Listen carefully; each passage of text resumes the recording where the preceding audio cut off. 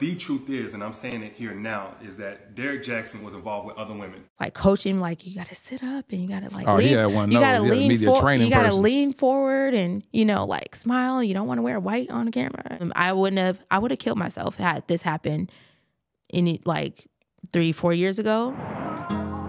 I watched their videos of them having sex, so I would try to imitate that and recreate that in our relationships. I became a shell of myself. I didn't know who I was. I actually have a couple posts on my page where I have a post that says, I knew her body better than I knew my own. Several women. I knew several other women's bodies better than I knew my own. And I spent a lot of time, like I went in such a deep hole where I was like studying these women. I would go to their profiles and I would study their pages and like what they wear. I knew when they had met up. So I watched their videos of them having sex. So I would try to imitate that and recreate that in our relationships so that he could choose me and want me. As a woman who has been cheated on before, I could not imagine watching videos of somebody I was in a relationship with, my husband, having sex with other women, wanting to imitate them. Like, your mindset has to be in a very unhealthy place to do that to yourself. Like, I couldn't handle that. The trauma she's been through is a different type of trauma. If you guys haven't seen part 1, go watch it. But this is part 2. This is more about the video. I definitely shortened the clips. You know, go watch the full podcast. Her story is very interesting. It's very powerful. This woman has been through a lot. I commend her on sharing her story. It's very personal stuff that she has been through. Even down to our daughter, like I had some issues, like just like with the complexion of our daughter, because that was the type of woman that he would go after. And I'm not dark, like super dark skinned woman. And our daughter's like a little chocolate little princess. She has it, you know, and I'm just like, how does she look like the women that he wants? They had her, even though I carried her. That's what I felt like for a long time. I had to really sit down and because her skin tone represents the type of women that he would cheat on you with. Yes.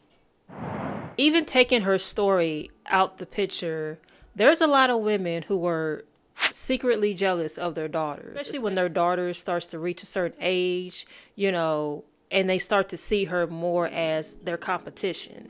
Yes, that is a real thing between mothers and daughters. Specifically in her case, the negative feeling that was brought up on her was obviously related to the situation of her being cheated on by her husband.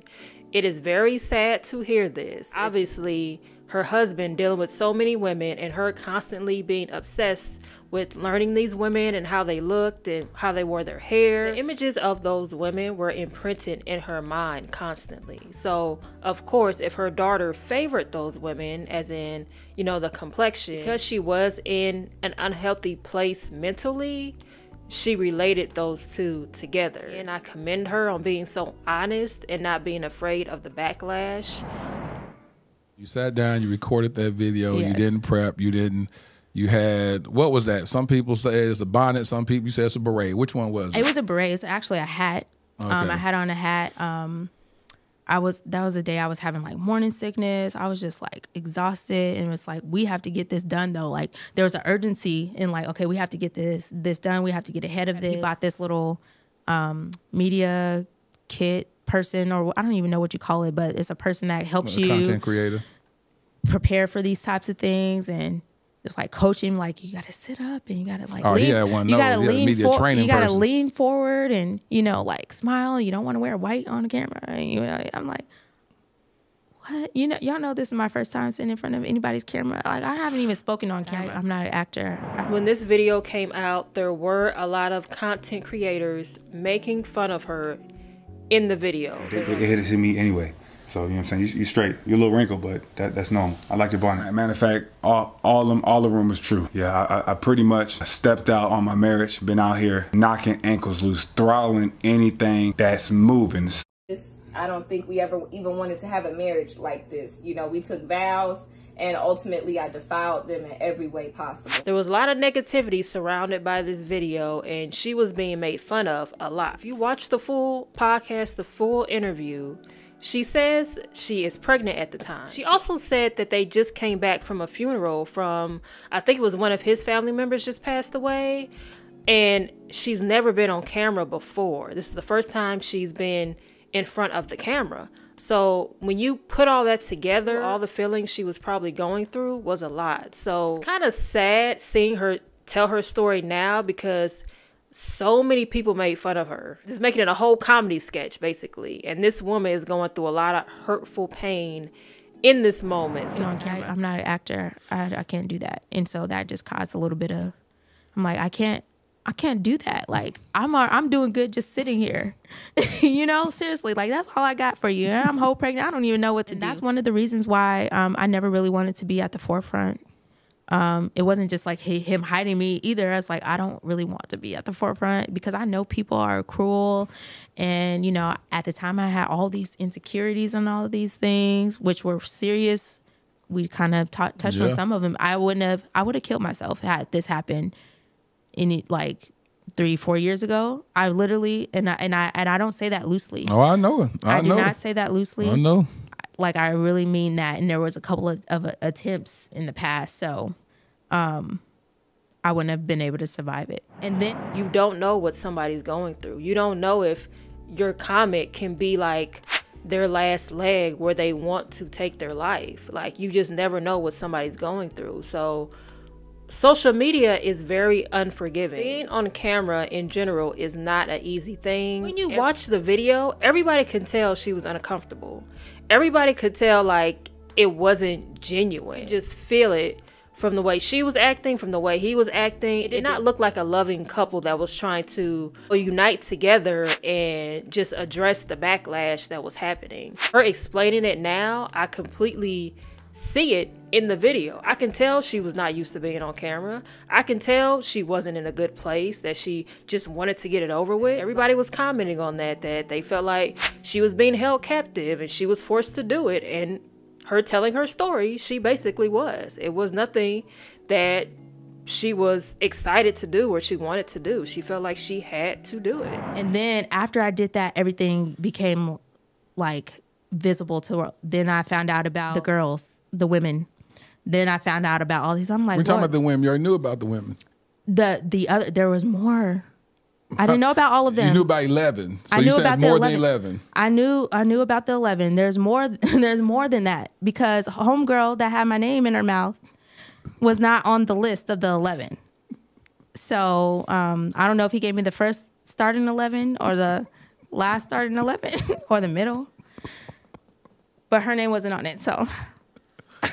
When you watch part 1 and 2 of the video, she's joking a lot. She's being very sarcastic, but I can tell she's hurting. I mean, just hearing her story, that still has to be with you. Like, the pain is still there. It's not something you just get over overnight. You know, you was with that man for years. You were dealing with a lot of trauma, a lot of stressful situations for years. So this being like one of the first times she's speaking out publicly, I can tell the pain is still there, and she's trying to hide it, you know, trying to joke about it, smile about it, be very sarcastic, make light of the situation. You'll see like a lot of hurt people do that. A lot of hurt people, you know, laugh to keep from crying. She's trying to make light of the situation, even though her going through it, it wasn't funny at all. Nothing funny about the situation that she had to go through. You okay with him saying this? Danae, it is what it is. I love having sex with multiple women. I'm never going to dishonor you. I will make sure that none of this is brought out in the open. I'm gonna have this on the side. You're gonna provide the lifestyle that you dream of. I'm gonna honor you. I'm gonna respect you. I'm gonna take care of the kids. I'm gonna be a very present husband. But you have to allow me. I'm a man of means. You have to allow me to have sex with multiple women as I see fit. Can you agree with that? What Bible verse is that? We ain't gonna go by no Bible verse. It's the book of Derrick. No. Or do you agree with this? Do you agree with this? No. No. So I'm glad he asked her this question. You know, and men will say a woman who's older, she's been through more trauma. In her case, yes, that's going to affect her. She's not going to be able to handle her man, even if he's upfront about it. being with other women. Like, certain women can handle that, you know, depending on what type of woman that is. I don't know. But there's a lot of women who can't handle being in a relationship with a man knowing that he's going to have sex with other women. We're not built for that. If a woman is staying in that situation, she might not be peaceful. And if you want your woman to be your peace, she has to have peace of mind also. So her knowing that you're out there with other women when you could be spending more time with her, you could be investing that time in your business, you could be investing that time in your health by working out, you know, investing that time in your community. There's so many other things you can be doing with your time besides giving it to other women and having sex with other women, with the potential of those women coming out, you know, destroying the image of your family, embarrassing you, those women maybe becoming pregnant, those women maybe bringing back some type of sexual disease. So there's a lot of things you're adding into her life unwillingly for your own happiness, which to me is very selfish. But everything she's been through, I pretty much know she cannot handle a man who's going to be with her and then be with other women. Like, And then I want to know what scripture that's in. He say there's a story about King David. He had multiple wives and even more concubines. Okay, but And the Bible called him a man after God's own heart. Did we read the whole thing, or are we just reading the We're one gonna part read of what benefits me in this situation. Okay, well. So can you do this for me? No. It's gonna be a hard no for me. You told me, sent the text message you saying he wanted a divorce. When was that? That was September 29th, 2022. And where were you when you received that text message? We were both at home. He was upstairs and I was downstairs on the couch. I had just actually come back from, I did a freedom group where you basically, you know, you're going through freedom with all these people. You're talking about stuff with a group of women and stuff like that, you know, confidentiality. And we're talking about forgiveness.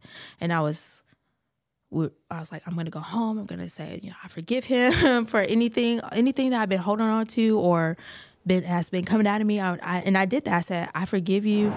The next words out of his mouth was, or via text, should I say, was, done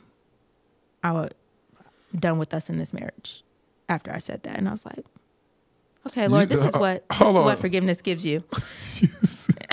You said, I forgive you of everything. And he said, I want out of the marriage. Yes. To spice it up, because I like spice. A couple days before that, about 2 days before that, we were intimate. And then the next day, he's like, this is leading up to the text message. The next day, he was like, I don't want to be intimate with you anymore for 2 months. I just want you to be completely whole and healed. So it is unfortunate that they did have sex right before this happened. But again, he's a man. He probably was in the mood. It was convenient. So he did it.